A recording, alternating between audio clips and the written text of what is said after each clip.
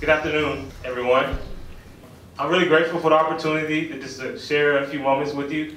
The video you just saw it wasn't fiction. It was actually, those are real grades I got in the class that I took my senior year. This class called Bridge Design. So I'm in civil engineering, and there was a test and experience that I had that was actually very similar to an experience I had earlier on in my academic career. See, during my sophomore or junior year, I came to this class known as Dynamics. If any of you have heard of Dynamics, but Dynamics is a class that mechanical engineers, civil engineers, structurals, and others take as a part of their curriculum. And so I got to this class, and I had what you could say like a full cup of confidence. Because like many of you, I had gotten there, and I had passed math classes before. I had passed the prereqs of statics and everything. And so when I got to this class, I knew that I was, okay, top 10% of my class. I knew that I graduated with a 4.0. And I knew that I can pretty much grasp concepts without like paying a whole lot of attention, like many of you. So I got to the class and I had mastered a lot of the nuances of being a good student. You know, like sitting at the front of the class, smiling at the professor, saying, "Good morning, professor, how are you doing today? Splendid day, isn't it?" I go to him and, "Sir, don't you know it's just a privilege to sit here and just glean from your intelligence?" So I knew how to get all of those points that were on the syllabus, if you know what I'm talking about. So every week we would kind of go through and he would present stuff, and I was pretty good. I was able to manage my way to grasp concepts without having to like take a whole lot of notes, without having to study so hard. And so he gave quizzes every week, and I had a pretty good grade on all my quizzes. And so I felt pretty good until the first test came.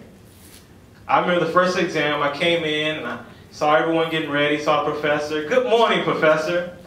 Look, it's a splendid day. I want to tell you that this exam that we're about to take is an absolute honor. Thank you. Thank you for your generosity." And so he gave us the exam, and I'm feeling good. He says, "All right, when I tell you that it's time, you can flip over your exams and begin the test." And so he says, "All right, we're going to start now so you can flip it over." And so I'm feeling good. I flip it over, and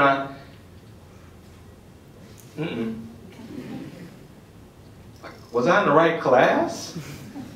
Like, I recognized the professor. I recognized the person that usually sits next to me, but I didn't recognize anything on that paper. See, I had gotten to the exam and I had studied, but like, I didn't like study. Because I knew that I could actually wait to the last minute. I was kind of proud of that in high school. But nevertheless, here I am on the exam, not understanding what I'm taking. And so I begin to sweat. My confidence began to drain. So I'm flipping. All right, come back to that question. All right, I don't know that one either. I'm going to come back to this one. And then, students, you know how sometimes you can kind of make it look like you know what you're doing? You start grabbing a couple of equations that you saw on the board at different times and kind of put it together in some kind of order. So maybe the professor might think that, okay, you just made a little mistake. So I started doing that. I started doing that in the middle of the test, and I actually started doing it to where I started impressing myself. Like, oh, I'm doing pretty good. I'm doing pretty good on this exam that I didn't study for. And so much so that when I got done with the exam, I actually had my full cup of confidence again. Walked up to the front of the class and said, "Look, that's the best gift you could ever give me, professor. Thank you so much for that honor." Walked out, and what you'll find is that sometimes after the exams, students will gather to kind of compare, "Hey, what you doing number 2? What you doing number 1? Hey, how you think you did?" I kind of get up in the conversation. "How did I do? Oh, you guys want to know how I did? I killed that exam." That's what I did. I felt pretty good about myself. Until a week or two later, when we got our test back. So we come in, we get our test back. I gave all the nice words to the professor. "Splendid day. I'm so anxious to get this wonderful test grade back."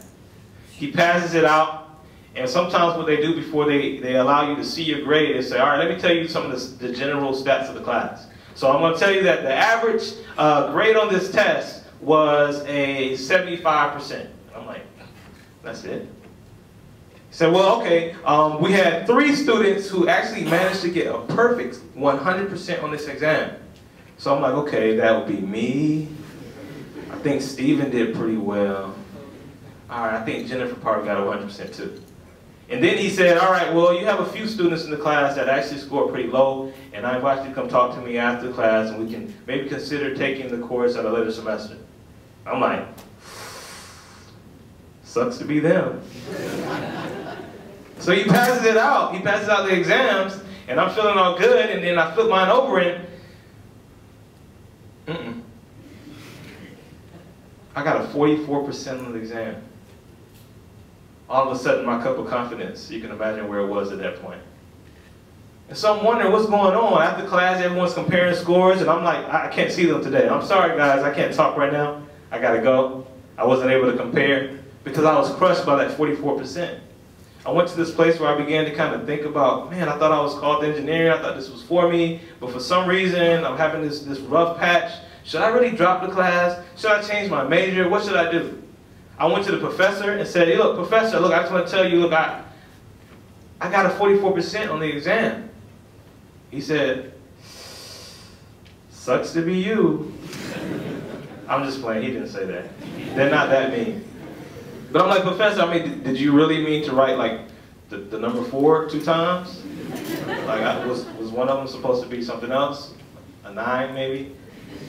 He told me, look, I didn't give you that grade, you earned it. He said, look, you can sit at the front of the class, we can make small talk and everything, and you can not pay attention, but if you do that, you might as well sit in the back. And so I realized at that moment that, look, I could either step up or I can step out. And that next level of success requires a next level of effort. See, at that point, I had not yet ended a relationship with one that many of you can attest, procrastination. You know, for some of you, maybe a new fling. Some of you have like a summer romance with it. Maybe some of you are in a long-term committed relationship with procrastination. I don't know. But there comes a point where you just have to kiss procrastination goodbye. Because we prided ourselves sometimes in high school for not taking notes, not paying attention, still doing good. But I don't know if people get jobs for that. And so I kind of changed my habits at that point and said, look, I'm not going to drop the class. And it became like clockwork. I began to stay late in those days when we had the class and just practice.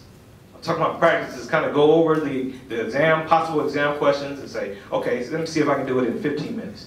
All right, let me see if I can do it in 10 minutes. So much so that I was ready for that next exam. I didn't drop the class. And so when I came into the next exam, I was focused. The professor said, good morning, Nehemiah. Splendid day, isn't it? I'm like, Doc, I don't have time for that. That's neither here nor there. I'm here to pass an exam. So I took the exam, and I'm focused, and I felt pretty good after leaving that. It wasn't as arrogant as the first time. And so I took the exam, and I know I was much more prepared. And so when I got my score back, I didn't get a 100% like in the video, but I did get a 99. And that's when I realized that sometimes perseverance is what one needs. And if you continue to do things the same way that you've always done it, maybe you're not making the adjustments necessary to move to the next level. And so at that moment, that's when I learned that it was important to stay with it. Because at the end of the day, failure happens. Failure happens to people. It's normal. It's okay when you have a failure that you have to regroup sometimes. Maybe it's an academic situation, maybe it's a personal situation. But remember at those moments, you can just get yourself together and keep moving forward. Because failure isn't defeat until one stops trying. And so I just wanted to leave that with you all. You may experience a grade like that. You may experience a breakup. You may experience something in your family. But remember, you can keep moving forward. So the idea is that not that we will just have the next big thing. We can press on. But one day we'll create it. Thank you so much for this opportunity.